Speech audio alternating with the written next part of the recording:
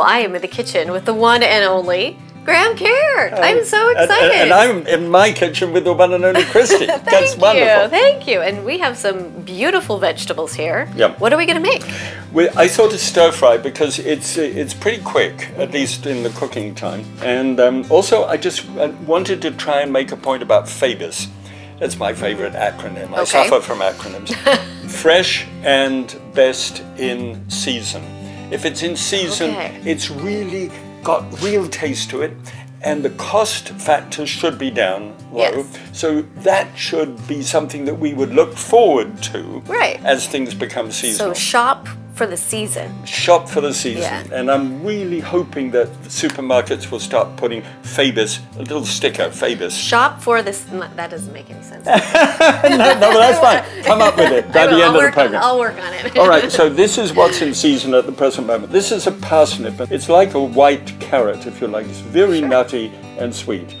And this is mokum, and I prefer this one for taste and flavor. It's just flat out gorgeous. So a variety of carrot called mokum. Okay. Now this fabulous fellow is Brussels sprouts, which some people hate, and the reason they may hate them is you should, when you're growing it yourself, you should always harvest from the bottom. Okay. All right, so you snap that off and it's that one.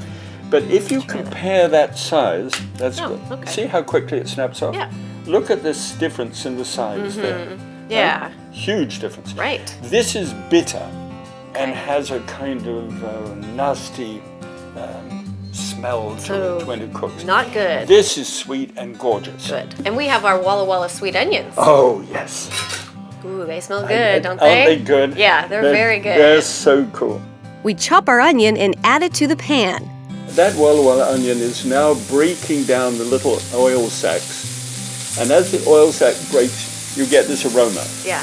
If it isn't at that 250 to 300, they will boil or simmer. Really? They will not break out the oil sac. Now, I want to put carrots in there. And have a look at this. This is called baoziang. Oh. And now this is a clove of garlic, which strong. So, this can be variously used, but one way I like to do it is to take that and put that into this saucepan. Now that saucepan there, you can saute it first if you like, but that has got a little vegetable bouillon in it. Then we add our chopped Brussels sprouts to the stir fry and some freshly grated ginger and green onions to our sauce. Now, to this, I would normally add a little sea salt to that, coarse sea salt, but in this case, I'm going to add this liquid here and use something called arrowroot. And cook that arrowroot with a little bit of water. It is an incredible starch. It's really good. Gonna thicken things up? Yes. Okay. Now cornstarch can do that, and that's what's normally used in this regard. We'll then take this, which is this mixture that I've just done. We pour that over the top. And as that boils down, it's going to glaze those vegetables and be drawn to a degree into them as flavor. Look at how beautiful that looks. Okay. So that's yours. And you can either have a fork or chopsticks. Oh, well, what are you going to use? I'm going to use chopsticks. Okay.